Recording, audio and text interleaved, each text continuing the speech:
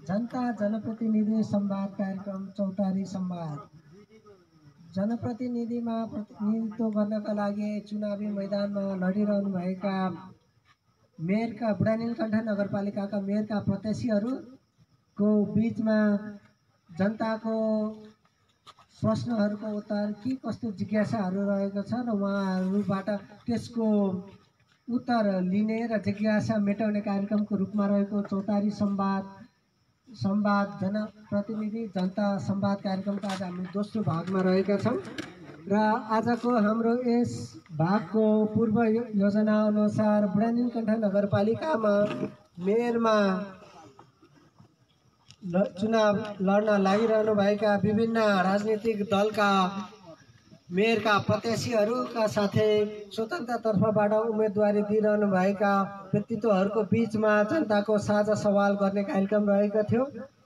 तथापि राजनीतिक दलबाट नेतृत्व गर्न लागिरहनुभएका नेपाली काङ्ग्रेसका विनोद चालिसेज्यू उहाँ भर्खरै मात्र कार्यक्रममा नआउने जानकारी दिनुभएको छ र त्यस्तै गरी नेकपा एमालेबाट मेयरका लागि प्रत्याशीका रूपमा रहनुभएका मिठाराम अधिकारीज्यूले हिजो नै यस कार्यक्रममा नआउने जानकारी दिनुभएको थियो तथा सामाजिक उसबाट चुनावी मैदानमा लडिरहनुभएका बालकृष्ण श्रेष्ठज्यूले पनि हिजो नै यस कार्यव्यस्तताका कारणले गर्दा यस कार्यक्रममा उपस्थिति नजनाउने निर्णय गर्नुभएको थियो र तथापि हाम्रो यस कार्यक्रमलाई अगाडि बढाउने क्रममा रहेका छौँ र हाम्रो यस कार्यक्रममा आजको अतिथिको रूपमा एकमात्र अतिथिको रूपमा रहनुभएका स्वतन्त्र बुढानीलकण्ठ नगरपालिकामा स्वतन्त्र तर्फबाट उम्मेदवारी दिनुभएका आदरणीय दाजु सुमित खरेल दाई र दाईलाई कार्यक्रममा स्वागत छ। र कार्यक्रमलाई अगाडि बढाउने क्रममा हाम्रो यस जनताको प्रत्यक्ष जिज्ञासा जनप्रतिनिधिमाझ भन्ने हाम्रो कार्यक्रम रहेको कारणले गर्दा अब म कार्यक्रमलाई अगाडि बढाउन चाहन्छु र कार्यक्रमको सुरुवातमा म दाइलाई आफ्नो छोटो परिचय मार्फत कार्यक्रमलाई अगाडि बढाइदिनु हुन अनुरोध गर्दछु र जसले गर्दा चाहिँ जनताहरूमा उहाँहरूको परिचयबाट चाहिँ जनताहरूमा के कस्तो प्रश्नहरू उहाँलाई राख्ने र उहाँको ब्याकग्राउन्ड के हो भन्ने कुराहरू जस्तो जानकारी होस् जसले गर्दा चाहिँ उहाँहरूलाई क्वेसन सोध्नको लागि सहजता महसुस होस्। धन्यवाद अशोक। फेरि पनि नमस्ते। मेरो नाम सुमित खरेल। जन्म चाहिँ 2045 सालमा भएको। त्यतिखेरको चपली भद्रकाली गाविसको वडा नम्बर 8 मा। मैले मेरो स्कुलिङ चाहिँ म स्कुल गएको फर्स्ट स्कुल चाहिँ माउन्ट एभरेस्ट। त्यो स्कुल चाहिँ अहिले छैन जस्तो लाग्छ नर्सरी। त्यसपछि म नेबरहुडमा मेरो प्राइमेरी एजुकेसन सकेको मण्डीकटारमा। त्यसपछि म 6 देखि 10 सम्म एसएलसी चाहिँ मैले गणेश माध्यमिक विद्यालयबाट दिएको। पछि मैले साइन्स पढेँ अनि 2 वर्ष साइन्स पढाएँ पनि र पछि म ब्याचलर इन इन्फर्मेसन म्यानेजमेन्ट गरेँ।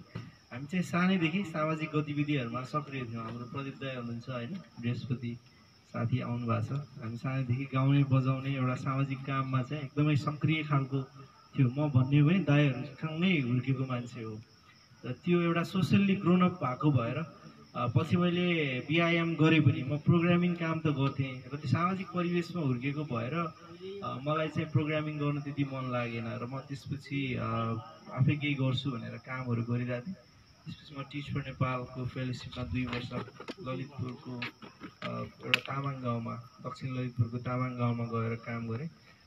टिच फर नेपालले चाहिँ सार्वजनिक विद्यालयको सुधारको लागि चाहिँ यङ ग्रेजुएटहरूलाई कसरी एउटा फ्रेस माइन्डहरूलाई चाहिँ टिचिङको फिल्डमा लान सकिन्छ र विद्यार्थीको सिकाइ स्तर कसरी बढाउन सक्छ भन्ने विषयमा काम गर्छ।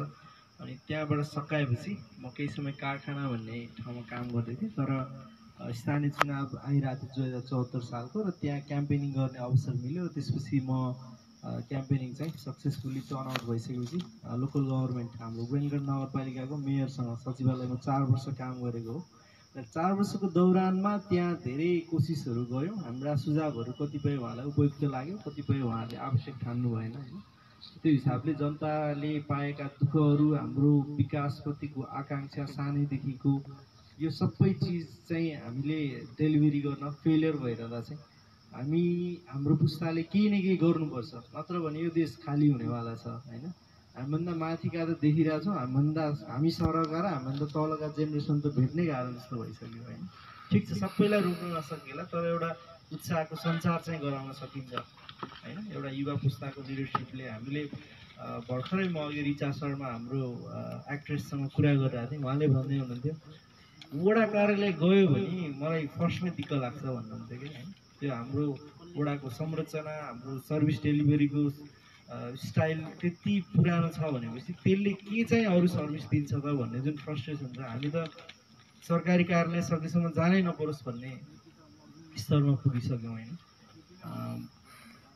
यति तल्लो स्तरमा काम गरेर हामीले खोजेको समृद्धि कदापि आउन सक्दैन भन्ने उद्देश्यले आफ्नो 20 वर्षको एउटा पोलिटिकल करियरलाई दाउमा राखेर छोडेर गयो भने थाहा छ यो बाटोबाट पुग्न पनि सक्छु, नपुग्न पनि सक्छु, तर त्यसबाट ढिलो पुगिन्थ्यो, अवश्य पुगिन्थ्यो। त्यो चिजलाई छोडेर चाहिँ एउटा जागरण ल्याउनुपर्छ भन्ने हिसाबले हामी अगाडि बढिरहेछौँ। यति नै हो। अनि मैले मास्टर्स चाहिँ अर्थशास्त्रमा गरेको छु, प्लस मैले 5 हप्ताको फेलोसिप क्यालिफोर्नियाको सान डिएगो काउन्टीमा पनि गरेको छु, त्यहाँ पनि स्थानीय सरकारमै गरेको हो। सँगसँगै यस्तै सामाजिक गतिविधिहरूमा सक्रिय छौँ। Thank you so much. धन्यवाद दाइलाई। अब त्यस्तै गरी अब कार्यक्रमलाई अगाडि बढाउने क्रममा हजुर स्वतन्त्रतर्फबाट उम्मेदवारी दिइरहनु भएको छ। अब दलगत तालमेल गठबन्धन दलगतको अब पैसाका हाराहारीमा चलिरहेको यस गठबन्धनमा तपाईँको बुढानीलकण्ठ नगरपालिकालाई समृद्ध बनाउने मुख्य आधारहरू के रहेका छन् तपाईँको चुनावी योजनाहरू? विशेष त स्वतन्त्र किन भन्ने अझ बढी प्रश्न पनि होला होइन। यत्रा दलहरू छन्, 100 भन्दा बढी दलहरू छन्, र मैले स्वतन्त्र उम्मेदवारी घोषणा गरिसकेपछि दर्ता गर्ने दिनसम्म मलाई कम्तीमा पनि 6वटा दलले त प्रस्तावै गरे होला हाम्रो चिन्हबाट लडिदिनुहोस् भनेर। तर पनि एउटा स्ट्रङ कन्भिक्सन चाहिँ के थियो भने लोकल गभर्मेन्ट भनेको एउटा डेलिभरी गर्ने युनिट हो होइन। त्यो एउटा कम्पनी जस्तो हो, वार्षिक 200 करोड टर्नओभर भएको एउटा कम्पनीले जसरी काम गर्नुपर्छ, जुन त्यसको नेतृत्व हुन्छ एउटा सिइओ, त्यही स्तरमा चाहिँ काम गर्ने क्षमता भएको मान्छेहरू चाहिन्छ त्यसमा है। तपाईँको नीतिगत ठाउँमा भन्दा त्यो कार्य गर्ने ठाउँमा चाहिँ अलिकता फरक खालको स्किलको माग गर्छ त्यसले होइन। जस्तो रेस्टुरेन्टको कुकको र चाहिँ एकाउन्टेन्टको फरक स्किलको माग हुन्छ होइन। भलै एउटै मान्छेमा दुईटै स्किल पनि हुनसक्छ, तर पनि हामी जुन पोलिटिकल प्रोसेसबाट त्यो नेतृत्वमा पुगिरहेछौँ अहिले, र जुन त्यो पोलिटिक्समा जुन खालका म्यान पावरहरू छन् अहिले, त्यो म्यान पावरले चाहिँ त्यो स्किल सिकेका पनि छैनन् र त्यो स्किल बोकेका पनि छैनन्। किन सिक्दैनन् भने उनीहरूले चाहिँ पार्टीमा गुट उपगुट होइन इन्फ्लुएन्सको भरमा चाहिँ सङ्गठनहरू निर्माण गर्ने सिकिरहेका हुन्छन्।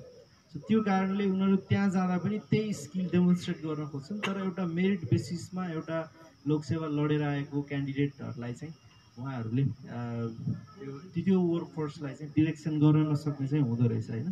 सो त्यो कारणले पनि, र प्लस अर्को भनेको चाहिँ त्यो मतभेद, एउटा नागरिक पार्टी सदस्यता लिएको नागरिक र पार्टी सदस्यता नलिएको नागरिक आउँदाखेरि तपाईँले फरक व्यवहार गर्न थाल्नुहुन्छ भने त्यहाँदेखि चाहिँ समाजमा विभाजन आउँदो रहेछ। तपाईँले शिक्षक त्यही अनुसारले चुन्न थाल्नुहुन्छ, तपाईँले कर्मचारी त्यही अनुसारले चुन्न थाल्नुहुन्छ, अनि अन्ततगत त्यसले तपाईँको टोल सुधार समितिदेखि लिएर घरमा पनि विभाजन आउँछ होइन।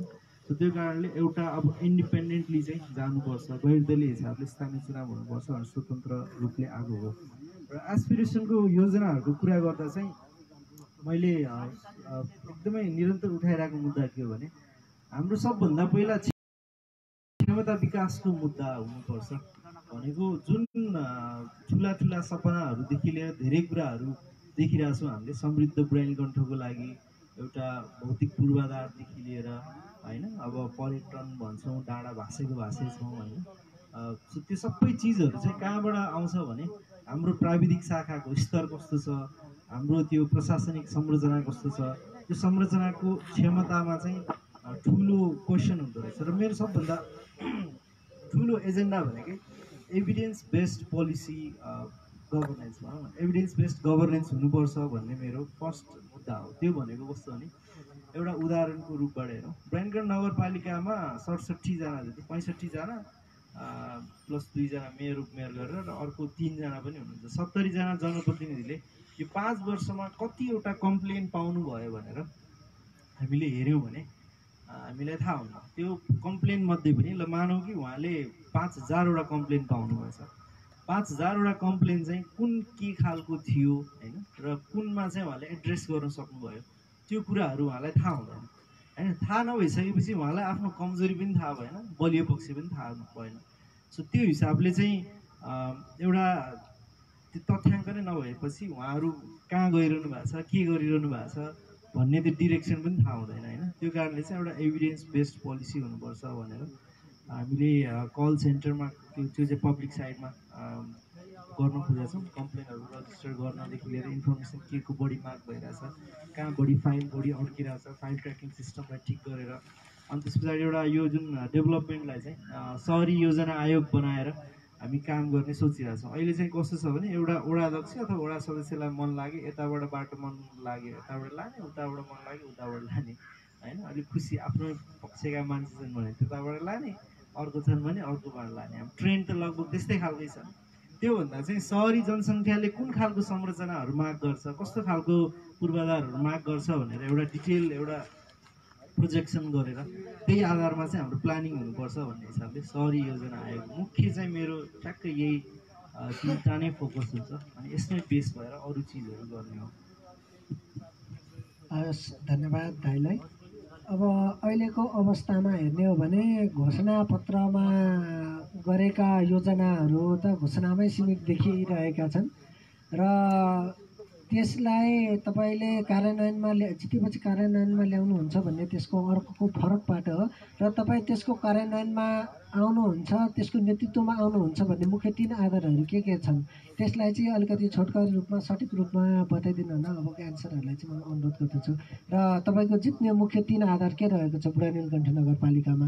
तपाईँको चुनावी हिसाबले क्षेत्रगत हिसाबले हेर्ने हो भने पपुलेसन वाइज हेर्ने हो भने चाहिँ तपाईँ वडा नम्बर 2मा रहनुभएको छ र तपाईँको बुढानीलकण्ठ एरियामा रहेको छ र तपाईँको भोटिङको हिसाबले हिसाब गर्नुहुन्छ भने हाम्रो अधिकांश भोटिङ जब तपाईँको चाहिँ कुनै सम्बन्ध नरहेको कपन भेगमा रहेको छ र तपाईँलाई यताबाट बुढानीलकण्ठ क्षेत्रबाट उठ्ने भोटले नै तपाईँलाई पर्याप्त छ त जित्ने आधार त्यही रहेको छ र त्यसको तपाईँको जित्ने मुख्य 3 आधारहरू के रहेछ बुदागत रूपमा स्पष्ट पारिदिनु हुन अनुरोध गर्दछु।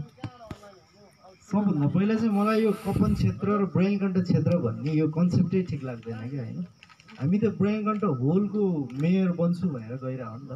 म देख्छु कतिपय पत्रकार साथीहरूले योपालि कपनले मेयर जित्यो, क्यान्डिडेट जित्यो भन्नुहुन्छ होइन। त्यो मलाई चाहिँ त्यस्तो विभाजनको पक्षमा त्यसरी म कहिले पनि अभिमत प्रकट गर्न मन लाग्दैन। र अर्को कुरा बुढानीलकण्ठबाट इन्डिपेन्डेन्ट क्यान्डिडेटले जित्ने आधारहरू के हो भन्दा चाहिँ हाम्रो अहिले 48,000 मतदाताहरू हुनुहुन्छ। गत स्थानीय चुनावमा हाम्रो 40,000 हुनुहुन्थ्यो र 74को संसदीयमा चाहिँ 43,000 हुनुहुन्थ्यो। क्षेत्र नम्बर 4-2मा को डेटा हेर्ने हो भने तपाईँले उम्मेदवारहरूले र पार्टीहरूले पाएको मतलाई एक ठाउँमा राखेर हेर्नुहुन्छ भने तपाईँले के पत्ता लगाउन सक्नुहुन्छ भने 3,000 व्यक्ति यस्तो रहेछन् यो 8वटा वडामा चाहिँ जसले चाहिँ व्यक्ति हेरेर भोट हालिरहेछन् होइन, क्यान्डिडेट स्पेसिफिक भएर त्यो डिफ्रेन्स देखिन्छ। अनि अर्को 1500 जति मान्छे चाहिँ यो अल्टरनेटिभ पोलिटिक्स भनौँ अथवा अलिकति नयाँ चेन्ज चाहने मान्छेहरू हुनुहुन्छ जसले चाहिँ त्यसमा भोटिङ गर्नुहुन्छ। त्यो भनेको टोटलमा तपाईँको 5500 जतिको आउँछ होइन। र अर्को यतापट्टि साइडको पनि हेर्नुहुन्छ भने चाहिँ लगभग 5वटा वडामा पनि त्यस्तै खालको डेटाहरू हुन्छ र त्यसलाई तपाईँले हेर्नुभयो भने 8000 जतिमा को भोटिङ ग्राउन्ड हुन्छ हाम्रो होइन। र नयाँ मतदाताहरू 8000 थपिएका छन्, त्यसमध्ये धेरै जसो युवा मतदाताहरू हुनुहुन्छ।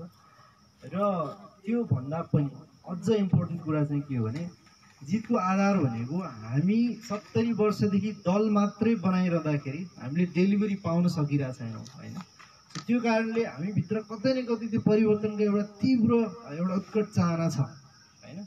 सो त्यसलाई सम्बोधन गर्ने गरेर एउटा क्ल्यारिटी सहित म यसरी जान्छु भने एउटा डिरेक्सन सहित अगाडि जान सक्ने हो भने मान्छेको आशा मात्र होइन भरोसा पनि जित्न सकिन्छ भन्ने एउटा दोस्रो आधार हो। एउटा फर्स्टमा जुन भोटिङ ग्राउन्ड भयो र तेस्रो भने चाहिँ बुढानीकण्ठको जुन भोटिङ प्याटर्न रहेको छ यो सहरी जनसङ्ख्या भएको क्षेत्र हो होइन। र हामीले अहिले जुन तरिकाले क्याम्पेनिङ गरिरहेको छौँ मानिसहरूलाई लाग्न सक्छ हामी ग्राउन्डमा हिँडेका छैनौँ भन्ने लाग्न सक्छ, तर हामी धेरै नै भित्र इन्टरनल मिटिङहरू गरिरहेछौँ होइन। र विशेष त हामीले जुन अपलोडमा जुन तरिकाले रिच गरिरहेछौँ र हामी यहाँबाट जति भोट मागेका छौँ त्योभन्दा धेरै भोट हामी विदेशबाट मागिरहेको छौँ। भन्नुको अर्थ विदेशमा बसेकाले भोट गर्ने भने त होइन, अब कति त आउनु पनि हुन्छ। सो उहाँको फ्यामिली मार्फतबाट हामी भोट मागिरहेछौँ होइन। सो त्यो हिसाबले र हाम्रो अहिलेको रिसेन्टली जुन खालको क्यान्डिडेटहरू आउनु भएको छ र युथको एउटा एस्पिरेसन छ त्यो सबै कलेक्टिभली चाहिँ तिनटै रिजनले चाहिँ हामी जित्छौँ जस्तो लाग्छ। हस्, धन्यवाद दाइलाई। अब चाहिँ हाम्रो अब दर्शक जनता माझमा रहेको छ प्रश्न र जनता माझमा के जिज्ञासाहरू रहेको छ भने केही प्रश्नहरू राख्न सक्नुहुनेछ र उहाँहरूको प्रश्नहरू नरहेको खण्डमा म कार्यक्रमलाई अगाडि बढाउँछु।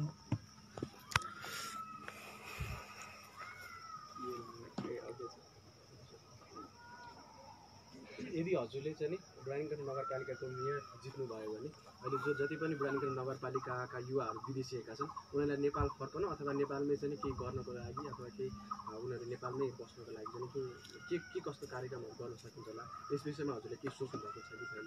एउटा नगरपालिकाको प्रमुख पदमा चाहिँ तपाईँ भिडिरहँदाखेरि यो भनेको अहिलेको तत्काल समयको चाहिँ एकदम व्यापकै रूपमा चर्चा गर्नुपर्ने विषय रहेको छ।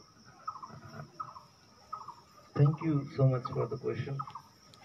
सबैलाई अब फर्काउनै सकिन्छ हुने बित्तिकै भन्ने कुरामा चाहिँ म त्यो आश्वासन बाँड्न पनि चाहन्न होइन, र सम्भव हुने कुरा पनि भएन। पहिला चाहिँ के कारणले उनीहरू बाहिर गइरहेछन् भनेर त्यो आइडेन्टिफाई गर्नु सक्नु पऱ्यो होइन। अब कोही साँच्चै पढ्नको लागि गएर होलान्, कोही यहाँको इन्सेक्युरिटी भएर सिक्योर हुन गएर होलान्, अथवा कोही यहाँ उसले भनेका अपर्च्युनिटीहरू नपाएर गएर होलान्।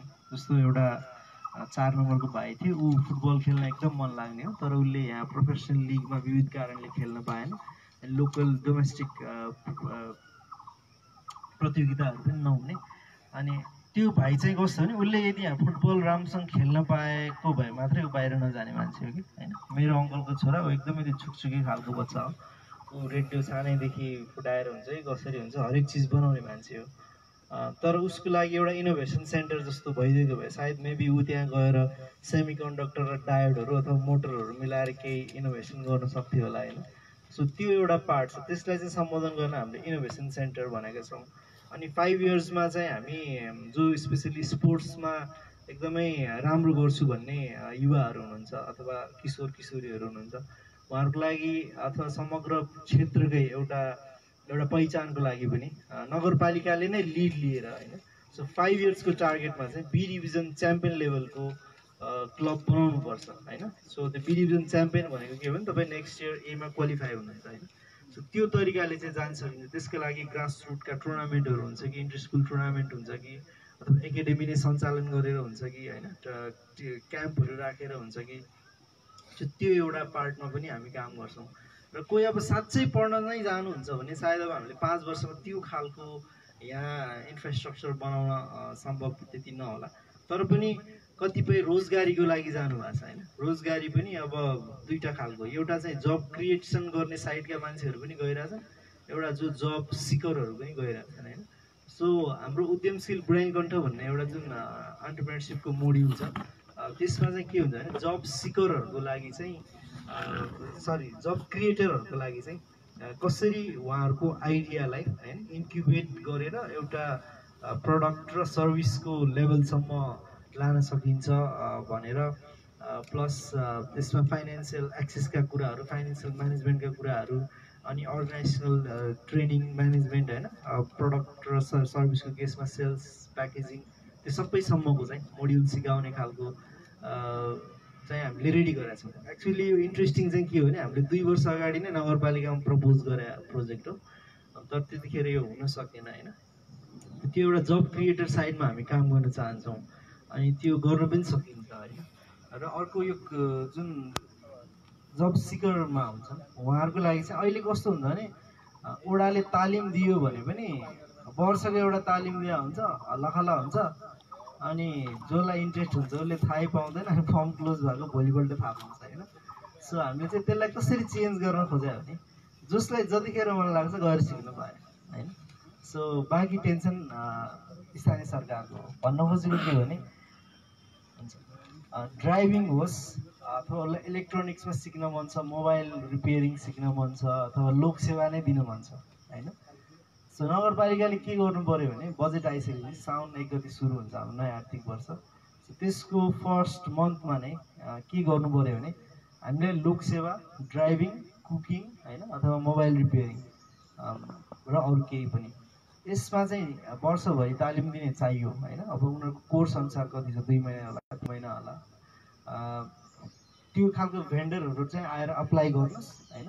र तपाईँले वर्षभरिमा जतिजना हाम्रो सिफारिसबाट सिकाउनुहुन्छ त्यसको पेमेन्ट हामी गर्छौँ भन्यो भने चाहिँ एउटा युवाले गएर नगरपालिकासँग एउटा सिफारिस लिएर होइन, यदि आवश्यक भएको खण्डमा होइन, मेबी अब त्यसमा त्यो चेक गर्ने पनि होला। कोहीलाई अब घरमा 55 लाखको गाडी हुन्छ अनि ड्राइभिङ सिक्न पऱ्यो भन्ने हो कि, अथवा साँच्चै उसको चाहिँ होइन म जबै गर्न चाहन्छु भन्ने हिसाबले ड्राइभिङ सिक्ने हो, निड बेसिसमा हेरेर चाहिँ त्यो सिफारिस दिएर उसले आफूले चाहेको समयमा चाहिँ ड्राइभिङ सेन्टरमा गएर सिक्न सक्छ, उसको आफ्नो अनुकूल समय हेरेर होइन।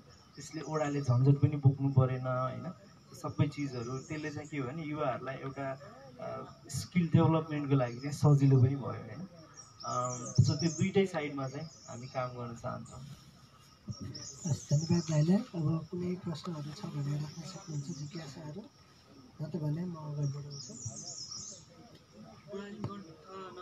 एउटा सही छुटेको थियो रिटर्नीहरूको केसमा चाहिँ, रिटर्नीहरूको केसमा पनि हामी चाहिँ एउटा यो युवा बहुद्देश्य सहकारी भन्ने कन्सेप्ट ल्याइरहेछौँ होइन। त्यसमा चाहिँ कस्तो भने सबै काम सधैँ सरकारले मात्र गरेर सम्भव हुँदैन होइन। सो हामी इनिसिएट चाहिँ गर्छौँ। जस्तो इमेजिन गरौँ कि नगरपालिकाको सबै युवाहरूको भनौँ न एउटै मल्टिपर्पज कोअपरेटिभ होइन। सो त्यसले चाहिँ के गर्नु पऱ्यो भने ट्रेनिङ होइन, अनि त्यस पछाडि ल्याएर लोनका कुराहरूदेखि लिएर काउन्सिलिङका कुराहरूदेखि त्यसले गरोस् होइन। 100 रुपियाँ तिरेर एउटा मात्र भए पनि सेयर होस् एउटा युवाको होइन। त्यसलाई इनिसिएट गर्ने काम र नगरपालिकाको पनि सर्टेन पर्सेन्टेज रहने गरेर त्यो स्टार्टमा फन्डिङ चाहिँ गर्ने र नत्र सबैको पार्टिसिपेट हुने गरेर चाहिँ फर्म गर्ने। अनि त्यसको कामै के हो भने मेन कामै युथ डेभलपमेन्ट, अन्टरप्रेनरसिप होइन, र विशेष गरी युवालाई सहयोग गर्ने खालको त्यो युवा बहुद्देश्य सहकारी एउटा अटोनोमस बडी पनि बनाउने कि भन्ने खालको कुराहरू भइरहेछ, जसमा चाहिँ रिटर्नीहरू पनि आएर जोडिन सक्छन् होइन। आफ्नो छुट्टै पनि स्टार्ट गर्न सके यदि त्यो भएन भने पनि त्यो खालको सहकारी मार्फत चाहिँ उहाँहरू जोडेर अगाडि बढ्न सक्नुहुन्छ। त्यसले उहाँहरूलाई नेटवर्क पनि दिन्छ, भोलिको दिनमा उहाँहरूले केही उत्पादन गर्दा मार्केट पनि दिन्छ होइन, र चाहेको काउन्सिलिङ र एक्सेसहरू सबै चिजहरू प्रोभाइड गर्छ। हामी त्यसरी पनि सोचिरहेछौँ।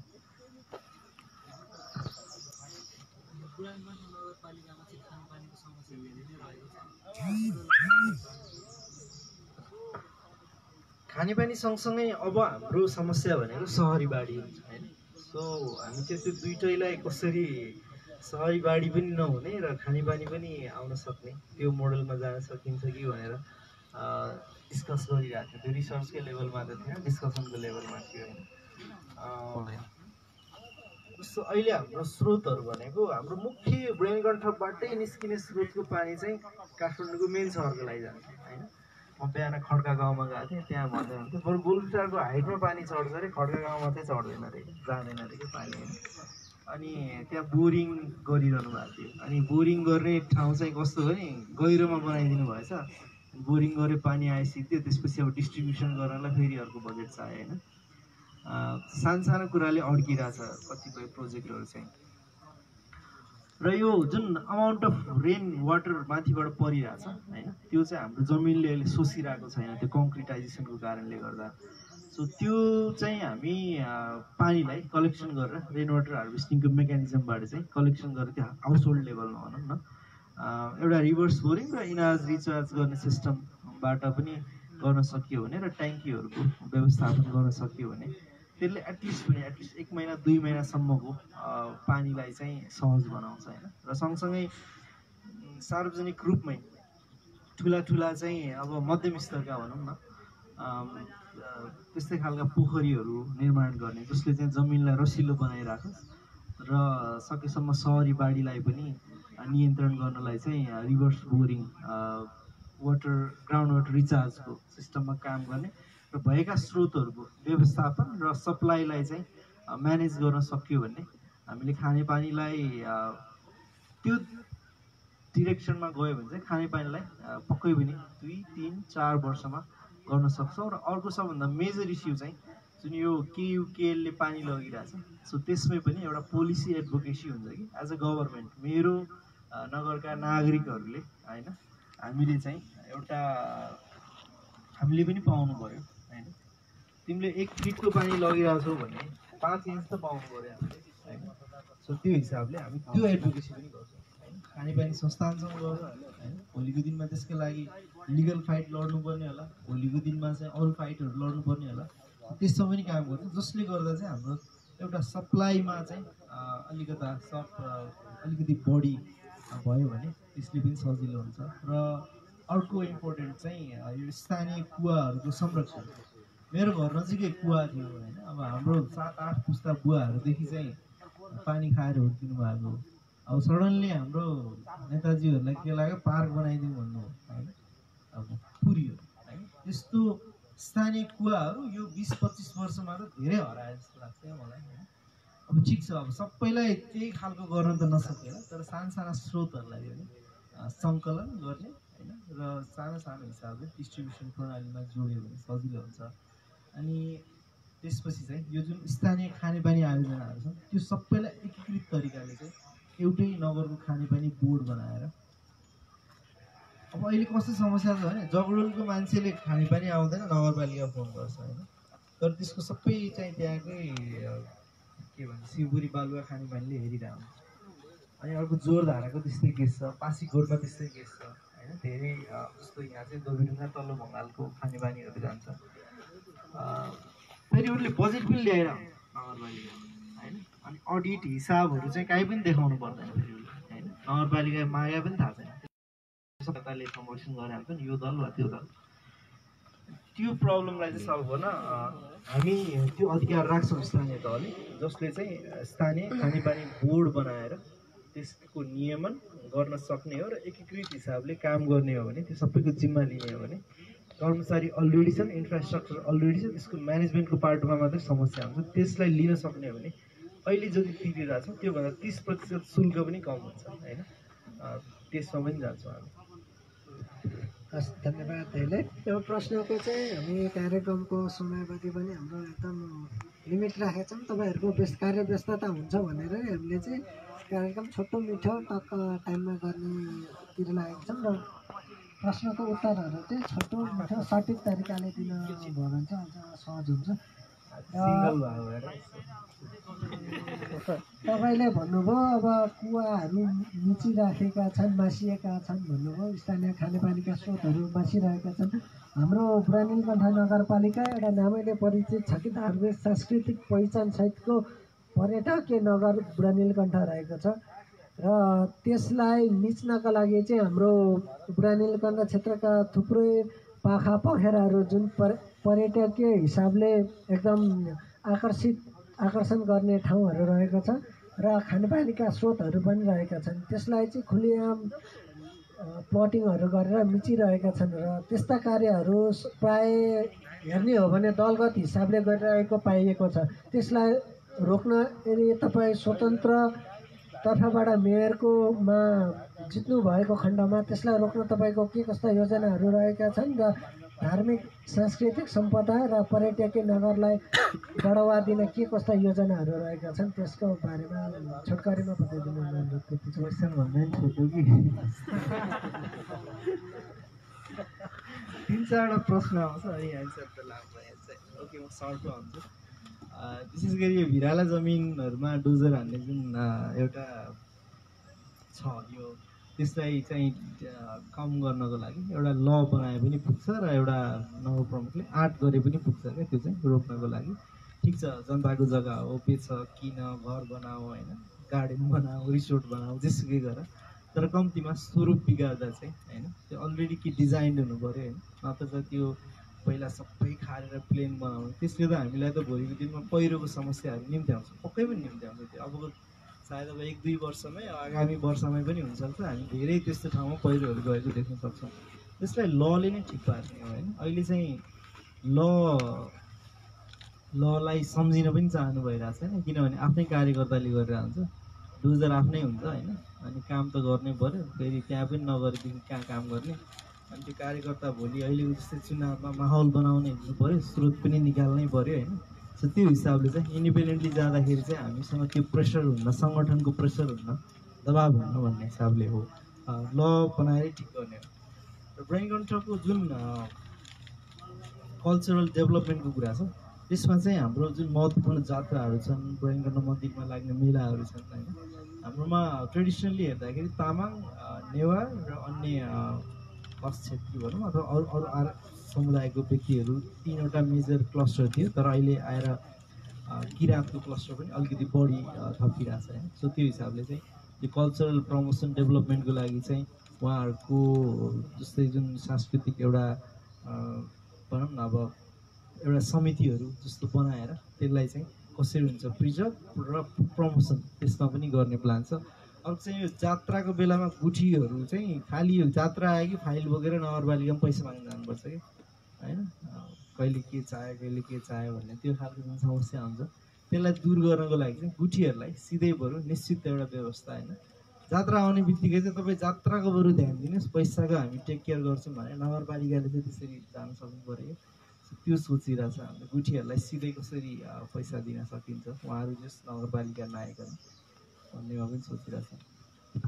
धन्यवाद दाइला। अब तपाईँले अब हाम्रो बुढानीलकण्ठ नगरपालिकाको 4 वर्ष स्वकीय नगर प्रमुखको स्वकीय सचिव भएर पनि काम गर्नुभएको छ र त्यो हिसाबले हेर्नुभयो भने विभिन्न दलगत गुटबन्दी भागभण्डाहरूको देखिन्छ जुनसुकै कार्यक्रमहरूमा पनि, र तपाईँहरूको अब आउने निर्वाचनमा चाहिँ तपाईँ एक्लै स्वतन्त्र उम्मेदवार रहनुहुनेछ र बाँकी स्थानीय तहको वडाहरूमा त पक्कै पनि दलगतबाट नै आउनुहुनेछ र उहाँहरूसँगको तालमेल कसरी मिलाउन सक्नुहुनेछ र उहाँहरूले पार्ने बजेट हुन्छ नि जुन विकास योजनाहरू कसरी पारदर्शी ढङ्गबाट सबै बुढानीलकण्ठ नगरपालिकाको 13वटै वडामा विभाजन गरेर समृद्ध बुढानीलकण्ठ बनाउनतर्फ लाग्ने तपाईँको के कस्ता योजनाहरू रहेका छन्? हाम्रो चाहिँ अहिले दलहरूमा एउटा एक प्रकारको डिपेन्डेन्सी छ होइन नागरिकहरूको। त्यो किन छ भने प्रणालीले काम गरिरहेको छैन। सो मेरो चाहिँ सबभन्दा प्रमुख उद्देश्य प्रणालीलाई कसरी स्थापित गर्ने भन्ने नै हुन्छ। र इन्डिपेन्डेन्टली जित्दा पनि जो उहाँहरू वार्डको अथवा एकदम डेपुटीदेखि नै सबै दलगत हिसाबले नै आउनुभयो भने पनि एउटा चाहिँ कुरा के हो भने हाम्रो स्थानीय तह चाहिँ यस्तो सरकार हो जहाँ चाहिँ सत्तापक्ष र प्रतिपक्ष हुँदैन, त्यो एउटै टिम हो होइन।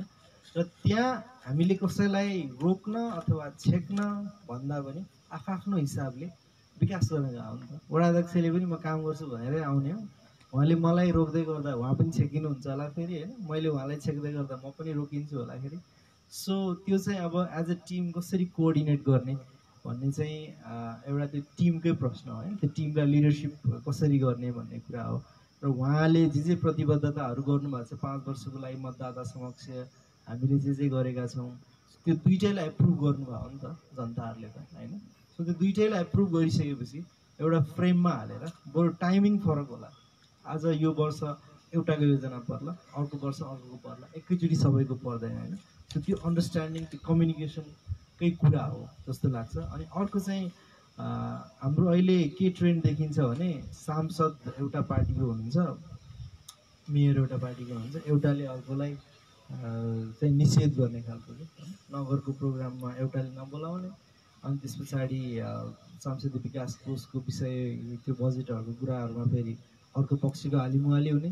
त्यो सबैभन्दा चाहिँ एउटा नगर विकास समन्वय समिति भनेर यहाँका प्रदेशका सांसदहरू समानुपातिक र प्रत्यक्ष निर्वाचित सङ्घका पनि दुईवटै क्षेत्रका प्रत्यक्ष निर्वाचित र समानुपातिक सांसदहरू सहित मेयर बसेर चाहिँ एउटा नगर विकास समन्वय समिति बनाउन सकियो भने सङ्घका बजेट प्रदेशका बजेटहरू कसरी ल्याउने, दात्री निकायबाट आउने बजेटहरू कसरी ल्याउने र त्यो सबै रिसोर्सेसहरूलाई चाहिँ हामीले जुन प्लान बनाउँछौँ त्यसमा कसरी राख्न सकिन्छ, फिट गर्न सकिन्छ भन्ने विषयतिर चाहिँ हामी कलेक्टिभली लिडरसिप हुनुपर्छ भनेर अगाडि जान खोजेको हो। त्यही भएर त्यसले चाहिँ पावर ब्यालेन्स र सबै चिजलाई मेन्टेन गर्छ जस्तो लाग्छ र ठुलो समस्या आउँदैन। धन्यवाद दाइलाई। अब हामी कार्यक्रमको अन्तिमतिर आइसकेका छौँ र त्यसमा अब जनताबाट केही प्रश्नहरू रहेको छ भने प्रश्न सोधिदिनु हुन अनुरोध गर्दछु म। हजुरको यो एक्जिस्टिङ हाउसिङ अहिले जुन छ बुढानीकान्थमा एक्जिस्टिङ हाउसिङ, अपकमिङ बिल्डिङ्सहरू, हाउसिङ अनि एपार्टमेन्टहरूको लागि चाहिँ कसरी चाहिँ हजुरहरूले प्लान गर्ने प्रोसेस बनाउनु भएको छ एउटा होइन, अनि अर्को चाहिँ फोहोर व्यवस्थापनलाई चाहिँ कसरी चाहिँ हजुरले टार्गेट बनाउनु भएको छ, टाइम लाइन अनुसारले कसरी जाने भन्ने प्लान गर्नुभएको छ त्यो बारेमा चाहिँ मलाई। हाउसिङ चाहिँ हजुरले यो जुन इन्डिभिजुअलको पनि कुरा गर्नुभयो कि हाउसिङमा बिल्डिङ, इन्डिभिजुअल बिल्डिङ होइन, यो जुन इन्डिभिजुअल बनाइरहेको छ त्यो एउटा भयो, अनि अर्को चाहिँ हजुरको यो हाउसिङ भयो अनि एपार्टमेन्ट पनि। अब अपकमिङ एपार्टमेन्टहरूलाई चाहिँ कसरी प्लानिङ गर्ने, जस्तो हजुरले ल भन्नुभयो, ल अनुसार चाहिँ अब मोनिटरिङ गर्ने, इम्प्लिमेन्टेसन गर्ने फेजमा कसरी मोनिटरिङ गर्ने, कन्ट्रोलिङ कसरी गर्ने भन्ने कुराहरूमा चाहिँ हाउ यु आर प्लानिङ भन्ने कुराहरू चाहिँ एकदम इम्पोर्टेन्ट पार्ट हो। अर्को सोलिड वेस्ट म्यानेजमेन्टको पनि हजुर फोहोर व्यवस्था हाम्रो अहिलेको नगरको प्राविधिक शाखा चाहिँ 20-22जनाको टिम होला अथवा 35जना जति पुग्यो होला होइन। उहाँ त्यहाँ चाहिँ कस्तो छ भने तपाईँको विशेष गरी प्राविधिक शाखाले चाहिँ प्रोक्योरमेन्ट अनि प्लानिङ भनेको विकास निर्माण र अर्को यो हाउसिङ बिल्डिङको कामहरू गर्छ। अनि त्यहाँ चाहिँ डेडिकेटेड शाखाहरू छैन अहिले होइन, त्यसले गर्दा चाहिँ सबैले सबै काम गर्छ अनि केही पनि भ्याउँदैन।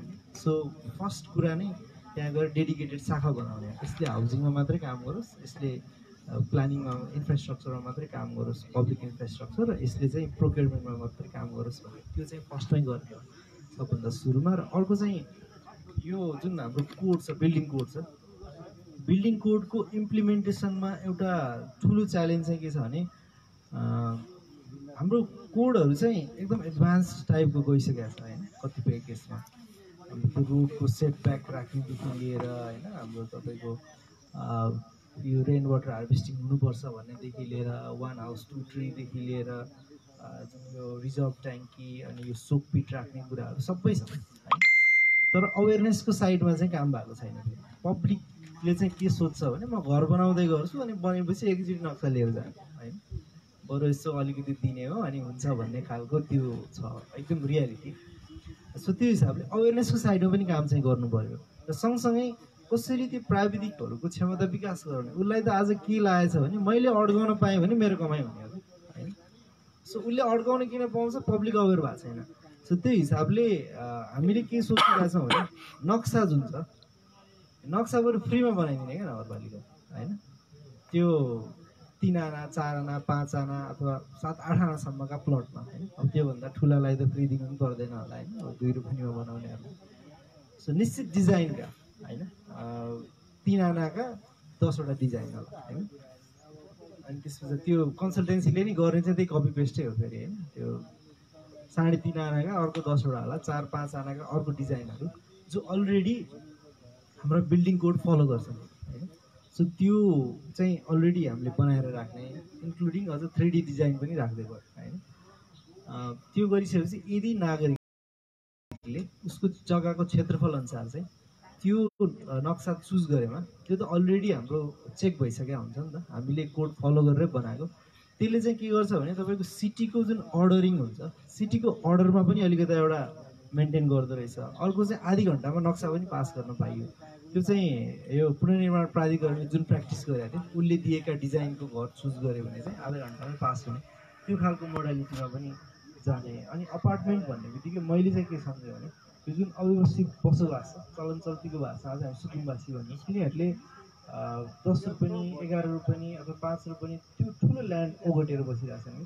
अनि त्यहाँ हुन्छन् 20-25 फ्यामिली होइन, ल 60 फ्यामिलीकै छ भने why don't we build to big apartments होइन, अनि जसमा चाहिँ उहाँहरू बस्नुहुन्छ अनि त्यो ओपन स्पेस पनि भन्छ होइन, एरिया युटिलाइजेसन भयो। एक्ज्याक्टली। सो त्यसरी चाहिँ जाने, बरु कम्युनिटी स्पेस बनाउने त्यसमा, त्यो चाहिँ छ मेरो त्यो घोषणापत्रमै आउँछ 2-3वटा बस्तीलाई लिएर त्यसरी पनि जान सकिन्छ भन्ने आइडिया हो। अनि सोलिड वेस्ट म्यानेजमेन्टको केसमा चाहिँ अहिले हाम्रो 12वटा जति कम्पनी छ जसले चाहिँ कलेक्सनमा काम गर्छ होइन, उनीहरूको सबैको एउटै मुद्दा के छ भने हामीलाई सेग्रिगेसन स्पेस चाहियो भन्ने छ होइन। अनि मेरो चाहिँ प्रपोजल के हो भने उहाँहरूलाई यसो गरौँ न, तपाईँ 12वटा कम्पनी मिलेर 10 लाख हाल्नुहोस्, म मेरो भयो भने नगरपालिकाबाट अर्को 1 करोड थपिदिन्छु होइन, अथवा 2 करोडै थपिदिनु, 3 करोडमा एउटा यस्तो स्पेस खोजौँ जहाँ तपाईँको 12वटालाई 12वटा स्पेस दिनुभन्दा त एउटा सेन्टर एउटा सेग्रिगेसन स्पेस बनाऊ होइन। अनि जहाँ चाहिँ यो नन डिग्रेडेबल वेस्ट भनौँ न, इनअर्ग्यानिक वेस्टलाई चाहिँ सेग्रिगेट गर्न सकियोस्, र अर्ग्यानिक वेस्ट चाहिँ बरु घरबाटै होइन सेग्रिगेट गर्ने हिसाबले गर्न सक्यो भने त्यो चाहिँ फर्स्ट इयरमै गर्ने प्लान हो हाम्रो होइन। फर्स्ट इयरमा अब कति सकिन्छ थाहा छैन, हामी स्टार्ट चाहिँ नगरपालिकाको अफिसबाटै गर्ने हो, नगरपालिकाको अफिसबाट हामी फर्स्ट मन्थमा गऱ्यौँ भने नेक्स्ट मन्थमा 13वटै वडा कार्यालय र हाम्रा स्वास्थ्य चौकीहरू जति पनि छन् हाम्रो त्यहाँ गर्छौँ, र त्यसपछि यो 1 वर्षभित्र अब कसरी सकिन्छ एटलिस्ट स्कुलसम्मका रेस्टुरेन्टसम्मका फोहोरहरूलाई चाहिँ, अब हाउस होल्डमा पनि कोसिस त गर्छौँ तर मलाई लाग्दैन कि हामी 1 वर्षमा त्यो गर्न सक्छौँ जस्तो लाग्दैन। सो त्यो एरिया वाइज छुट्याएर अब कुन वडाले इनिसिएटिभ लिन चाहनुहुन्छ र त्यसमा चाहिँ कम्युनिटी र वार्ड लेभलको जुन महिला समूहहरू हुन्छ उहाँहरूलाई पनि इन्क्लुड गरेर आई थिङ्क 5 वर्षसम्ममा चाहिँ हामीले सोचेको जस्तो अर्ग्यानिक वेस्टको मल बनाएर यहाँका कृषि फार्ममा दिन सक्ने चाहिँ बनाउन सकिन्छ कि जस्तो लाग्छ। अनि लास्टमा जुन मेडिकल वेस्ट र इलेक्ट्रोनिक वेस्ट पनि सायद रियुज हुन्छ होला। मेडिकल वेस्टलाई चाहिँ हाम्रो त्यो केही गर्नु पर्दैन, त्यो गोकर्णेश्वर नगरपालिकाले एउटा फोहोर पोल्ने मेसिन ल्याउनु भएको छ होइन, हामी सबै छुट्याएपछि त यति त बाँकी हुन्छ, हप्ताको एकचोटि लगाएर त्यहीँ पोलिदिनु भयो भने हुन्छ जस्तो लाग्छ। हामीले त्यो 5 करोड खर्च गरेर इन्सिनेटर ल्याउनै पर्दैन, त्यति गऱ्यो भने चाहिँ जस्तो लाग्छ। Thank you. धन्यवाद। अरू केही प्रश्न? मेरो प्रश्न चाहिँ होइन अघि दाइले भनिसक्नु जस्तो लाग्छ एन्सर, त्यही पनि के भन्दाखेरि त्यो हाम्रो 10 नम्बर र 12 नम्बर वडामा चाहिँ जहिले पनि बर्खाको समयमा बाढी आएर हुन्छ नि, दुर्घटनाहरू घटिरहेको छ जहिले पनि होइन। अब हजुरले म्यानेज चाहिँ कसरी गर्नुहुन्छ? जस्तै अब त्यहाँ त घर त बनिसक्यो, खोला मिचिसक्यो, जाने ठाउँ त छैन, अब हजुरको पालामा त केही त हुनु पऱ्यो नि त। अहिलेसम्म 4 वर्षमा त कसैले केही गर्न सकेनन्। अस्ति रिसेन्टली पनि एउटा बच्चा त्यहाँ परेर कहाँ पुग्यो दुःखद घटना घट्यो नि त। अबको पालीमा चाहिँ हजुरले के सोच्नु भएको छ त्यो ठाउँको लागि चाहिँ भन्नुपर्दा 10 र 12 नम्बरको खोला म्यानेजमेन्टको लागि चाहिँ हजुर? अब खोला म्यानेजमेन्ट भनेर गयो भने चाहिँ एकदमै विवादित विषय हुँदो रहेछ फेरि होइन। आजको दिनमा म चाहिँ खोला म्यानेजमेन्ट भन्दा पनि त्यो सहरी बाढीलाई कसरी नियन्त्रण गर्ने भन्नेतिर चाहिँ फोकस हुनु चाहिँ। सो सहरी बाढीलाई नियन्त्रण गर्नलाई चाहिँ अघि मैले जुन त्यो रेन र रिभर्स बोरिङसँग जोडेर गरेको थिएँ, हामी पाइलटै त्यहीँबाट गर्ने हो होइन। सो त्यहीँबाटै गर्छौँ र अझै त्यो माथि जुन सेटलमेन्ट्सहरू बढ्दैछ त्यो जगडको पैयाटार साइडको खाल्डोतिर एकदमै धेरै सेटलमेन्ट्सहरू बढिरहेछ होइन। त्यहाँ यदि सार्वजनिक जग्गाहरू स्पेसहरू छ भने हामी त्यहाँ नै त्यो रिभर्स पन्डहरू रिचार्ज पन्डहरू बनाउँछौँ होइन। सो मेन उद्देश्य भनेको के छ भने त्यहाँ जुन ठाउँमा बाढी आउँछ नि त्यो ठाउँमा 4-5 ठाउँको खोल्साहरूबाट पानी कलेक्सन भएर आउँछ कि होइन। जस्तो मानिलिनु A1, B1, C1, D1 होइन।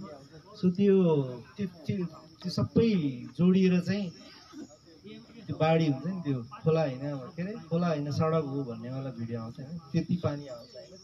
सो त्यति पानीलाई चाहिँ यदि घुमाएर हुन्छ कि जमाएर हुन्छ कि होइन जमिन मुनि पठाउन सक्ने र बाटोमा नपठाउन सक्यो भने बाढी नियन्त्रण हुन्छ जस्तो लाग्छ। हस्, धन्यवाद दाइलाई। अरू केही प्रश्नहरू छ भने? अहिले मेन गरेको वडाहरूको के अरे विकास भनेको बाटोहरू मेन फोकस गरेर हुन्छ। अनि त्यसमा टेन्डर गर्दा चाहिँ लोसमा बिलोमा टेन्डर हालेर हुन्छ नि त, त्यसले बिलोमा हाल्दाखेरि क्वान्टिटी राम्रो हुन्छ त त्यो कहाँको स्पेसिफिक इक्जाम्पल दिनु? अब यो हाम्रो यही माथिको ढलान हुँदाखेरि अब टेन्डर हाल्दाखेरि त कुनै उसले लोमा हाल्नुपर्छ नि त।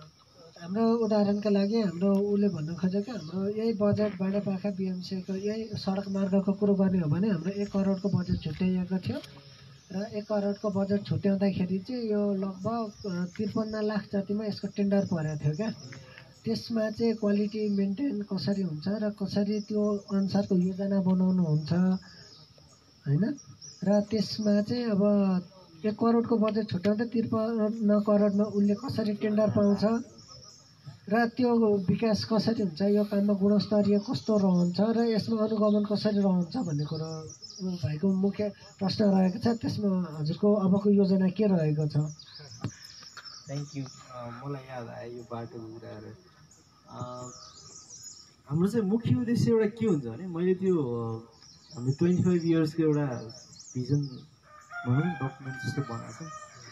त्यसमा के छ भने हामीले लेख्दा चाहिँ प्रदेश र सङ्घ सरकार अथवा सडक विभाग होइन अन्य मन्त्रालयका जति पनि सडक अथवा भौतिक पूर्वाधार सम्बन्धी बजेटहरू हुन्छ त्यो चाहिँ हामी आफै बरु प्राविधिक क्षमता बढाउँछौँ हाम्रो होइन, बरु हामी आफै टेन्डर गर्छौँ भनेर त्यो एउटा लङ टर्म त्यसको एडभोकेसी चाहिँ म गर्नेवाला छु होइन, जुन चाहिँ फर्स्ट सेकेन्ड थर्ड इयरमै नहोला तर कन्टिन्युसली त्यो गर्ने हो। सडक विभागले टेन्डर गर्छ, मान्छे आउँदैन, खाल्डो परेर नागरिकहरू घाइते भइसके गाली खानुपर्छ हामीले होइन। सो त्यो हिसाबले एउटा पोलिसी वाइज चाहिँ तिमीले जति पनि यो सेक्टरमा गर्ने बजेट छ, खर्च गर्ने बजेट त्यो बरु हामीलाई नै देऊ भन्ने एउटा त्यो लबिङ गर्ने कुरा छ। यो जुन बाटो भयो त्यो प्रदेश सरकारको बजेटको पाएको हो होइन। हाम्रो अहिलेको विकास के छ भने मलाई यो बाटोको लागि टोटल बजेट कति छ एस्टिमेट गरेर होइन कि पहिला पैसा छुट्याउँछ हो, अनि त्यो पैसाले कति मिटर पुग्दो रहेछ अनि एस्टिमेसन हुन्छ होइन। अनि त्यसको आधारमा चाहिँ ओके यति मिटर भयो होइन, यति मिटर भयो भनेर पुग्छ भनेर हुन्छ। अनि त्यसपछि चाहिँ अनि टेन्डर हुन्छ। अनि टेन्डर हुँदा चाहिँ एउटा पहिला टेक्निकल प्रस्ताव मागिन्छ। टेक्निकल प्रस्तावमा उसले ओके ल तपाईँको सबै चिज रेडी गर्छु भनेर जुन फर्महरूले कन्ट्र्याक्टरहरूले भनेको हुन्छ अनि उनीहरू फर्स्ट फेजमा एलिजिबल भयो। अनि त्यसपछि आउँछ प्राइसिङको कुरामा।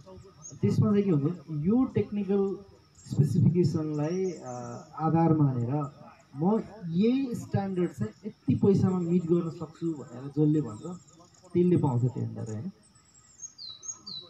अब त्यसको चाहिँ के छ भने स्थानीय हिसाबले उसले जति बनाउँछु भने सायद त्यति चाहिँ बनायो होला होइन, तर त्यो आई थिङ्क त्यो बजेटिङमै चाहिँ सुरुमा समस्या एलोकेट गर्दाखेरि नै उसले जति मिटर बनाउँछु भनेर टेक्निकल स्पेसिफिकेसनमा भनेको थियो सायद त्यति बनायो। अनि यहाँ एउटा चाहिँ बदमासी के भएको थियो भने त्यो सिधा लानुपर्ने बाटो चाहिँ आत्तामै गरेर उसले त्यति नै बनायो तर अर्कैपट्टि बनाइदियो क्या होइन। सो त्यो चाहिँ यहाँको लोकल मेबी इन्फ्लुएन्सले गर्दा पनि त्यस्तो भएको हुनसक्छ अथवा गभर्मेन्ट साइडबाट पनि केही इन्फ्लुएन्स भएको हुनसक्छ। उसको कागजी हिसाबले चाहिँ उसले जति भने त्यति काम गर्यो होइन, जस्तो भने त्यस्तै काम गर्यो। अनि त्यो इम्प्लिमेन्टेसनको लेभलमा चाहिँ जुन प्रदेश सरकारबाट टेन्डर भएपछि त्यहाँकै सडकका कर्मचारी र इन्जिनियर आएर चाहिँ अनुगमन गर्नुपर्ने हुन्छ, तर उहाँहरूले अनुगमन गर्दिनु होइन। सो मैले सुरुमा भनेको हामी आफै गर्छौँ भनेको कारण चाहिँ के हो भने अनुगमन गर्नु पनि सजिलो हुन्छ भनेको हो।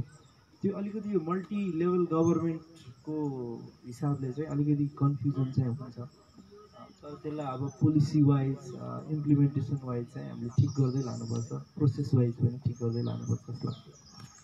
मेरो एउटा प्रश्न छ अब होइन, बुढानीकण्ठको यो बाक्लो बस्ती बढ्दै पनि छ होइन, हामीले देखि पनि रहेछौँ। अब यो अहिलेको यो टाइममा जस्तै अब अहिले नै हामीले हेर्ने भने गोलफुटार एरिया नै अफिस टाइममा त जाम नै हुन्छ त्यहाँ होइन। यो सडक व्यवस्थापनलाई चाहिँ बुढानीकण्ठको मेयरको रूपमा बसेर चाहिँ तपाईँले हेर्नुपर्दा के भिजन राख्नुहुन्छ र त्यसलाई भिजनलाई मिट गराउन के मिसन चाहिँ लिनुहुन्छ? अब भिजन त के हो भने पब्लिक गाडी धेरैले चढौँ होइन, सकेसम्म प्राइभेट भेहिकल एकदम कमले मात्र युज गरौँ भन्ने होइन हामीले लास्टमा सोच्ने। र अहिलेको रिसेन्ट करेन्टली चाहिँ के गर्ने त भन्दा चाहिँ सुरुमा त ट्राफिक लाइटै हाल्नुपर्ने छ होइन। अनि जुन यो साइडको पार्किङहरू छ त्यसलाई पिक आवरमा पार्किङ गर्न नमिल्ने होइन अथवा कसरी हुन्छ हाम्रो पार्किङ इन्फ्रास्ट्रक्चर नबनिसकेको हिसाबले पिक आवरमा चाहिँ एटलिस्ट नगर्ने, त्यसले गर्दा पनि समस्या अलिकति भए पनि कम हुन्छ जस्तो लाग्छ। अब अफिस आवर हुन्छ, एउटा मालगाडीले आएर सामान झारिरहेको हुन्छ होइन, अनि त्यसले चाहिँ एकदमै बाटोलाई त बोटल नेकिङ गरिदिरहेछ।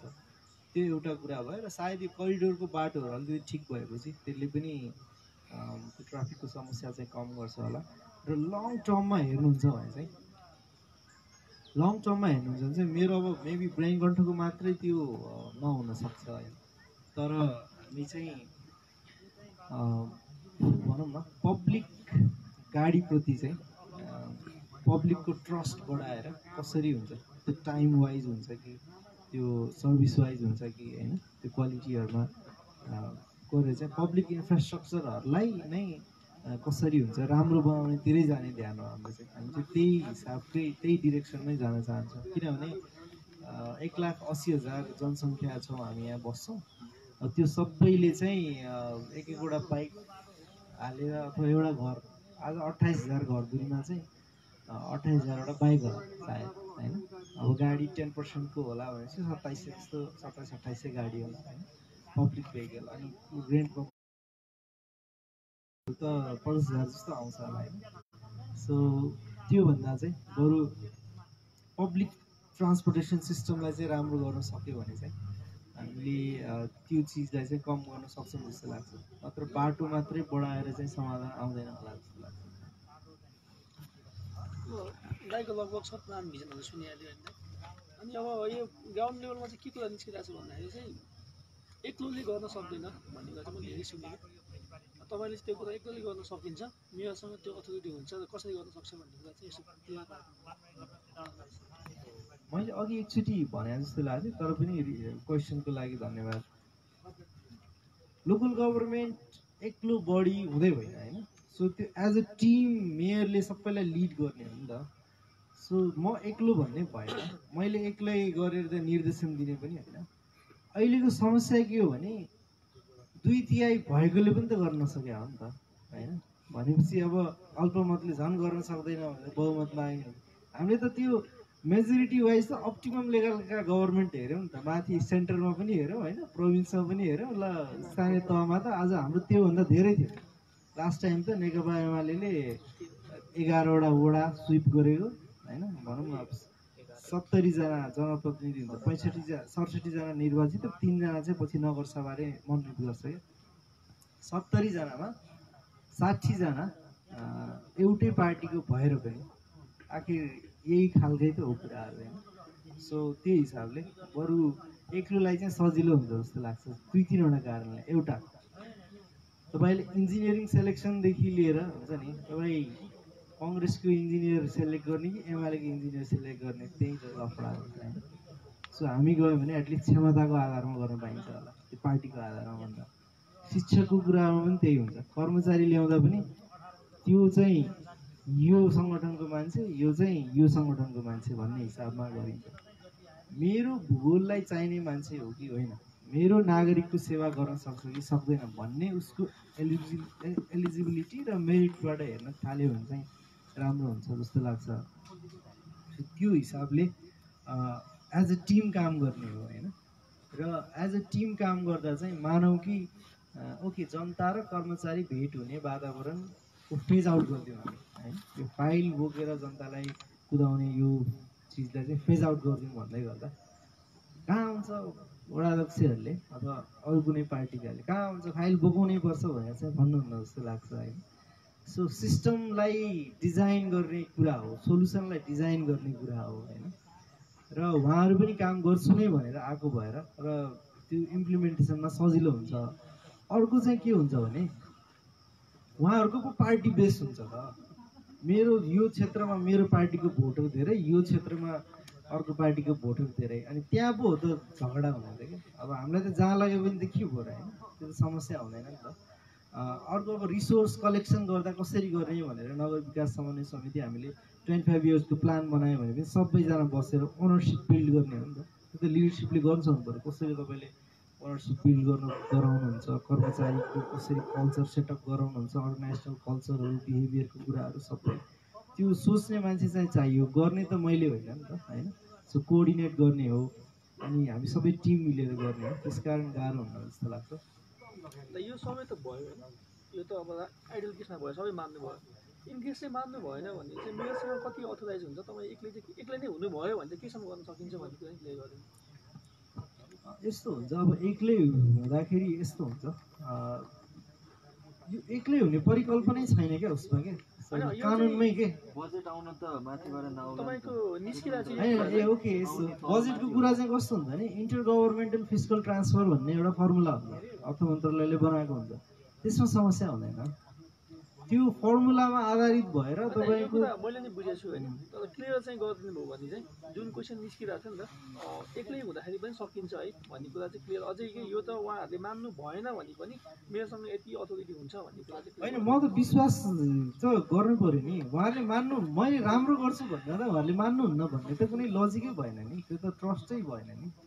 त्यही उनीहरूले राम्रो नगरेर त हजुर उठ्नु भएको होला नि त होइन, होइन उनीहरूले राम्रो गर्छन् भन्ने त होइन, एउटा लिडरसिपमा चाहिँ समस्या छ है भन्ने हिसाबले हो। टिममा गएको भए होइन, त्यो पार्टीगत टिममा गएको भए त हजुर उठ्नुपर्ने जरुरतै थिएन नि होइन। हजुर त त्यही टिममा नगरेर उनीहरू नमिलेर हजुर उठ्न लाग्नु भएको नि त मेयरमा। अब हरेक वडाहरूमा त अब स्वतन्त्र उम्मेदवार त उठाएको छैन, पार्टीगतकै उठाएछन् उनीहरूको दाजुभाइ यताउति होइन। त्यही पार्टीगत प्रवृत्ति त जे भए नि हाबी त रहन्छ नि। हो त्यो केसमा चाहिँ अब मेयरको के पावर हुन्छ, अथोरिटी हुन्छ कि वडालाई पनि आफूले वडाको लोवर लेभल मेम्बरहरूसँग पनि आफूले ह्यान्डल गर्न सकौँ भन्ने कुरा। यो चाहिँ यस्तो हुन्छ, संसद होइन नि त त्यो। जस्तो तपाईँको वडाध्यक्ष भने चाहिँ वडाध्यक्षको क्याबिनेट चाहिँ हाम्रो कार्यपालिका क्याबिनेट भनेको कस्तो हुन्छ भने त्यहाँ सत्ता पक्ष र प्रतिपक्ष हुँदैन क्या। अब जस्तो मानौँ कि मैले जितेँ होइन, अनि त्यस पछाडि 23जनाको हाम्रो कार्यपालिका हुन्छ, 12जना एमाले जित्नु, 12जना काङ्ग्रेसले जित्नु भयो होइन। त्यहाँ को सत्ता पक्ष को प्रतिपक्ष त होइन, त्यहाँ हुँदैन सत्ता पक्ष र प्रतिपक्ष। वडा नम्बर 6 को नवीन सर र वडा नम्बर 4 को राजु खड्का सर, उहाँहरू कङ्ग्रेसबाट जित्नु भएको। तर मैले 4 वर्ष हेर्दा कहिले पनि त्यस्तो फिल भएन कि कसैले पनि म प्रतिपक्ष हो म सत्तापक्ष हो भनेर कसैले भन्नु नै हुँदैन कि। अब वडा अध्यक्ष सत्तापक्ष कि प्रतिपक्ष क्वेसन त्यसलाई कुरो गर्दै गर्दाखेरि तपाईँ स्वतन्त्र जितिरहनु भएको छ, अहिले गठबन्धनको कुरो छ, राजनीतिक फेज आउटमा हामीले अहिले के सुनिरहेछौँ भन्दा तपाईँ उठ्नुको कारण पनि त्यही होला, राजनीतिक दलहरूबाट तिक्तता उनीहरूको बोलीमा एकरूपता भएन भन्ने नै हो। त्यो हिसाबले यदि तपाईँ मेयर उठिरहँदा तपाईँको कुनै पनि डिसिजनहरू लिँदाखेरि प्रत्येक डिसिजनमा पार्टीका जनप्रतिनिधिहरूको एउटा पार्ट र एउटा तपाईँ मेयरमा स्वतन्त्रतर्फ एकपट्टि भयो भने तपाईँ 70जनामा 69जना एकपट्टि र तपाईँ सिङ्गल रहनुभयो भन्ने केसको प्रश्नहरू रहेको छ साथीको। त्यो केसमा तपाईँहरू प्रतिपक्ष र प्रत्येक तपाईँले ल्याउने सकारात्मक कदमहरूमा उहाँहरूले दिने नकारात्मक टिप्पणीहरू त जनतामा तपाईँहरूभन्दा उहाँहरूबाट बढी पुग्छ नि त, सञ्चार हुन्छ नि त। त्यो काममा चाहिँ तपाईँले कसरी नियन्त्रण गर्न सक्नुहुन्छ र त्यसलाई तपाईँले राम्रो पक्षलाई नै कसरी अगाडि बढाउन सक्नुहुन्छ भन्ने मेन उहाँहरूको प्रश्न रहेको छ। त्यसलाई चाहिँ अब कसरी तपाईँले ट्याकल गर्न सक्नुहुन्छ भन्ने रहेको छ। यसलाई अझ जस्तो यो क्वेसन जुन क्वेसन आइरहेछ होइन, यसलाई चाहिँ कस्तो हुन्छ भने एक्जाम्पलै दिएर भन्यो भने चाहिँ अझ क्लियरिटी हुन्छ। जस्तो सोध्ने पनि क्लियर हुन्छ होइन, म त क्लियर छु तपाईँले के भन्न खोजिरहेको, मैले चाहिँ त्यो बुझाउन सकिरहेको छैन। जस्तो इक्जाम्पल भयो भने अझ राम्रो हुन्छ होइन। त्योभन्दा अगाडि चाहिँ म के भन्न चाहन्छु भने नगरसभामा हो हामीले वर्षभरि यो काम गर्छौँ भनेर एउटा बनाउँछौँ होइन। सो तपाईँहरूले अहिले के सोचिरहनु भएको छ, अहिले के भइरहेछ भन्ने हिसाबले गरिरहनु भएको छ। अहिले जुन दलले अलिकति बढी जित्नु भएको छ, अलिक बढी योजना हाल्नुहुन्छ होला, त्यो किन भइरहेछ भने त्यो अघि मैले सुरुमा भने नि प्लानिङ कसरी भइरहेछ भने वडा अध्यक्षले गरिरहेको छ नि त प्लानिङ होइन। अब हामीले बनाइरहेछौँ पनि त्यस्तै, एक्सपेक्टेसन पनि त्यस्तै छ होइन। प्लानिङ गर्ने बडी अर्बन डेभलपमेन्ट युनिट अथवा आयोग भनेर जुन बनाउने भनेको छ, त्यसले हामी 25 इयर्समा कहाँ पुग्न चाहन्छौँ र त्यो जनसङ्ख्याले कुन कुन खालका सहरी पूर्वाधारहरूको माग गर्छ र त्यसको आधारमा चाहिँ इयरली वाइज छुट्याएर हामीले डेभलपमेन्ट गर्ने भनेर जुन चाहिँ सुरुको थियो होइन, त्यसमा चाहिँ गएर यसलाई कनेक्ट गर्नु पऱ्यो होइन। सो हामी फर्स्टको मा अग्री गऱ्यौँ सबैले नगरसभा होइन, 25 इयर्समा यस्तो गर्ने ओके ल होइन, एउटाले यस्तो गर्ने भन्ला त्यस्तो गर्ने भन्ला, जो समहाउ हामी एउटा कन्सेन्ससमा पुग्छौँ, एउटा डकुमेन्ट त आयो। त्यसपछि त्यसको ब्रेकडाउन गरेर एनुअल प्रोग्राम बनाउँछौँ हामी, एनुअल बजेट बनाउँछौँ। ओके, त्यो बजेटमा पनि कसैले भन्ला होइन योपालि मेरोमा गरौँ भन्ला, अर्कोले योपालि मेरोमा गरौँ भन्ला होइन। त्यो झगडा त मसँग होइन नि त, त्यो त उहाँहरूको बिचमा झगडा हो होइन, अथवा झगडा पनि नभनौँ त्यसलाई होइन। सो त्यसलाई कन्सेन्सस गरेर एउटा टाइमलाइन, ओके यो वर्ष 1 मा गरौँ, अर्को वर्ष 2 मा गरौँ भनेर त्यति भन्दा त सत्ता पक्ष र प्रतिपक्षको कुरा आउँदैन जस्तो लाग्छ क्या। अनि मेजर काम भनेको त्यति एनुअल बजेटमा अग्री भएपछि वर्षभरि भनेको तपाईँले कार्यक्रम कार्यान्वयन मात्र गर्ने हो क्या। तपाईँले एन्युअली जे चिजहरू प्लान गर्नुभएको छ त्यसलाई त तपाईँले सेड्युल बनाएर यो महिनामा यति खर्च गर्ने, यो महिनामा यति खर्च गर्ने, यो महिनामा यति गर्ने, त्यहाँनिर विवादको कुरा त कहीँ आउँछ जस्तो लाग्दैन क्या मलाई।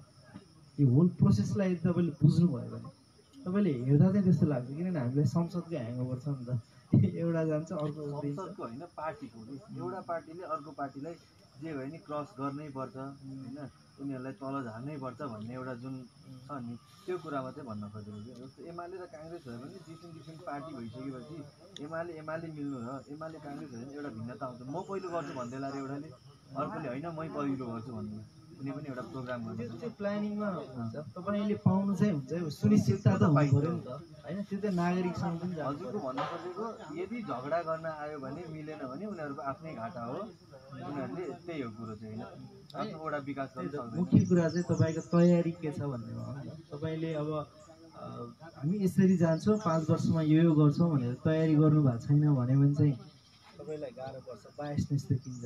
तर तपाईँले एउटा कन्सेन्सस डकुमेन्टको आधारमा चाहिँ काम गर्न थाल्नुभयो। त्यो कन्सेन्सस डकुमेन्ट पनि कसरी बनाउनुहुन्छ भने अघि भनेको जस्तो नगर विकास समन्वय समितिमा सबै सांसद सबै बसेर बनाएर त्यो उनीहरूकै पार्टीका नेता अग्रजहरू सांसदहरू सम्मिलित भएको समितिले बनाएको डकुमेन्टलाई हामीले इम्प्लिमेन्ट मात्रै गर्ने हो नि त, 70 जनाको काम त। अनि त्यसमा त विवाद हुन्छ जस्तो लाग्दैन मलाई। हस्, धन्यवाद दाइलाई। अब त्यस्तै गरी अब केही प्रश्नहरू छन् भने राखौँ, नत्र हामी कार्यक्रमको अन्त्यतिर लागेका छौँ र कार्यक्रमलाई पनि अब सकाउनुपर्छ भन्ने लागेको छ। केही प्रश्नहरू रहेको छन् भने, जिज्ञासाहरू रहेको छ भने सोध्न सक्नुहुन्छ। र अब अन्तिम प्रश्न भनौँ वा राय सल्लाह भनौँ, अब हाम्रो यो विगत 2 वर्ष पछिल्लो 2 वर्षदेखि हाम्रो यो यस्तो जनप्रतिनिधि चुनावमा उठ्न लागिरहनु भएको उम्मेदवारहरूसँग सोध्ने चाहिँ हाम्रो विगत 5 वर्षदेखिको योजना हो क्या। त्यो बेलामा 5 वर्ष अगाडि चाहिँ हाम्रो आदरणीय विजयन दाइले चाहिँ हामीलाई प्रश्नहरू बनाउन नै लगाउनु भएको थियो क्या। हामीले त्यसको लागि चाहिँ मेयरको प्रत्याशीहरूसँग हामीले 20-30वटा प्रश्नहरू पनि तयार बनाएको थियौँ क्या, यस्तै कार्यक्रम होस् भन्ने चाहेर। र हाम्रो यस्तो कार्यक्रम गर्ने चाहिँ एकदमै धेरै इच्छा जागेको। त्यसपछि पछिल्लो समयमा हामी प्रतिनिधि सभाको चुनावको लागि पनि एकदम गर्ने योजना रहेको थियो, त्यसमा त्यस्तै रह्यो। र अब पछिल्लो समय हामीले माथिल्लो तहमा गर्न नसकेको पनि तल्लो तहमा नगरपालिकाको मेयरहरूलाई लिएर आएर, त्यहाँ वडा अध्यक्षको मेयरहरूलाई लिएर आएर गर्ने हाम्रो यो कार्यक्रम रहेको थियो। र 2 वर्ष अगाडि त्यस्तै भएर हामीले पछिल्लो चैतमा पहिलो कार्यक्रम गर्न सफल रह्यौँ र आज हामीले दोस्रो भागमा रहेका छौँ। र हामीले दोस्रो भागमा हाम्रो 5 वर्षदेखिको एउटा सपना रहेको थियो, त्यसलाई हामीले अब सफलताका साथ सम्पन्न गऱ्यौँ भन्न चाहन्छौँ। अब उहाँहरू हामीलाई बोलाएर आउँछु भन्नु भएर वा अथवा उहाँहरू आफू बिचमा पनि फेस गर्न नचाहेर उहाँहरू आउन सक्नु भएन। उहाँको कार्यव्यस्तता र उहाँहरूको टाइमिङलाई उहाँहरूलाई आफैलाई राख्दै तपाईँ यस कार्यक्रममा आइदिनु भयो, धेरै धेरै धन्यवाद। र हाम्रो 5 वर्षदेखिको एउटा सपना रहेको थियो, अहिलेसम्म उठ्दै रहेको प्रतिनिधि उम्मेदवारहरूसँग प्रश्न राख्ने मौका दिनुभयो, त्यसको लागि धेरै धेरै धन्यवाद। र आजको कार्यक्रम के कस्तो रह्यो त्यसको एकदम कन्क्लुजन निकालेर र कार्यक्रमको समापन पनि गरिदिनु हुन हार्दिक अनुरोध गर्दछु। समापन गर्ने आएछ है। Thank you so much एनआरवाइसी। कार्यक्रम एकदम इनोभेटिभ छ। यो चिजलाई चाहिँ मर्न नदिनु, किनभने अमेरिकामा पनि यस्तो खालको एजेन्डा डिबेटहरू वर्षौँदेखि एउटा लिगेसी बोकेर बसेका हुन्छन्। तपाईँहरू अहिलेको हिसाबले नसोच्नुहोस्, अबको 10 वर्षमा अथवा अबको 20 वर्ष 25 वर्षमा 5-6वटा चुनावमा यस्तै खालको गर्दै गइसकेपछि यो प्रोग्राम आफैमा एउटा ब्रान्ड बन्छ होइन। सो त्यो हेरेर सोच्नुहोस् तपाईँहरूले होइन। एकदमै राम्रो भयो, फ्रुटफुल भयो। यो आज सुरुवात मात्रै हो र यसले एउटा ठुलो रूप लिनेछ। यो एउटा आफैमा एउटा मुभमेन्ट पनि हो। सबै क्लबहरूले, सबै ठाउँका, सबै वडाका चाहिँ सामाजिक सङ्घ संस्थाहरूले होइन, सबै प्रतिनिधिहरूलाई अथवा आकाङ्क्षीहरूलाई ल्याएर यसरी प्रश्नोत्तर गर्ने हो भने, साक्षात्कार गर्ने हो भने क्लियर हुन पाउँछन् होइन। र जनताले पनि एउटा चाहिँ को चाहिँ बेटर क्यान्डिडेट हो त भनेर जान्न पाउँछन्। त्यो घर दैलो गरेर मासलाई इन्फ्लुएन्स गरेर भाडाका मान्छे ल्याएर होइन गर्ने भन्दा चाहिँ यो शैलीलाई चाहिँ बढाउँदै जानुपर्छ र तपाईँहरूको समय आगामी दिनमा आउँदैछ। थ्याङ्क यू सो मच मलाई इन्भाइट गर्नुभएकोमा, धन्यवाद। अब यस्तै गरी कार्यक्रमलाई समापन गर्नुभन्दा अगाडि हाम्रो यस कार्यक्रमको चौतारी संवाद कार्यक्रम भाग 2 को हाम्रो कार्यक्रम संयोजक किशोर कार्कीलाई हाम्रो क्लबको तर्फबाट चौतारी संवादको मायाको चिनो दिनु हुन म हार्दिक अनुरोध गर्दछु। धेरै